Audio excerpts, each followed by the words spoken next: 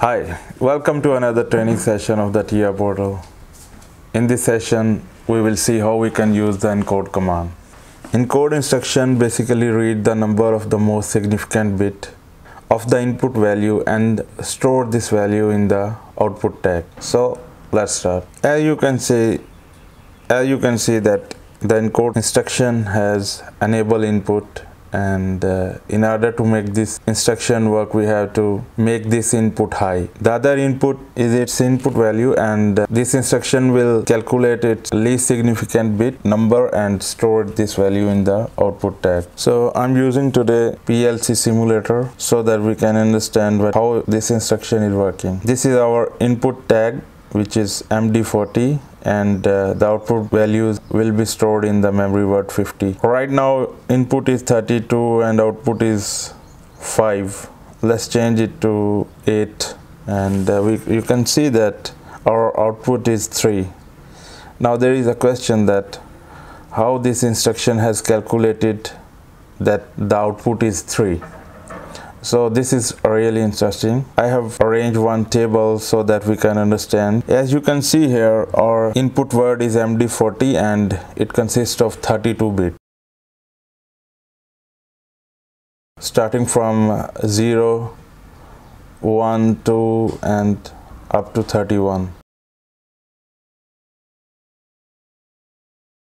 So these are 32 bits from 0 to 31.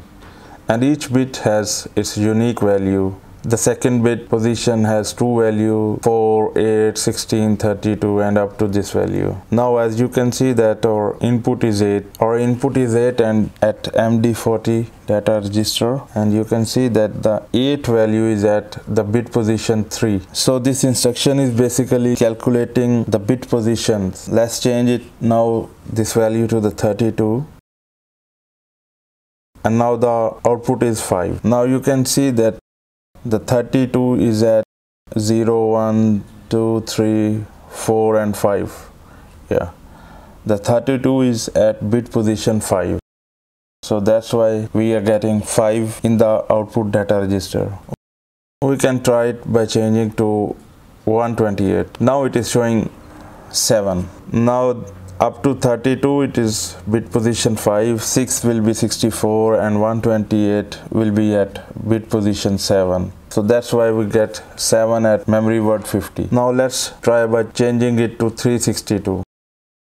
Now the 362 value gives us 1 at output.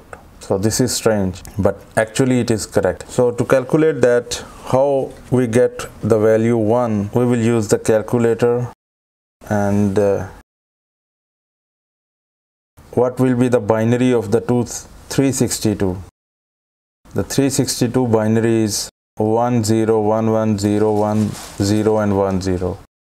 As we calculate the bit positions from left to the right, so the least significant bit which is high for the value 362 is at the position 1. As you can see, our second last bit is high, so the second last bit is at the position 1. So that's why we are getting 1 in the memory word 50. If we change our input value to 268, we get the output 2. We can use the calculator to calculate the binary of the value 268, and it is 1000011100. Now you can see that our least significant bit, which is high, is at position number 2. So this bit position is stored in the memory word 50, and this is how this encode instruction works. And I hope you like the video, and do subscribe to my channel and press the bell icon to get the notification of the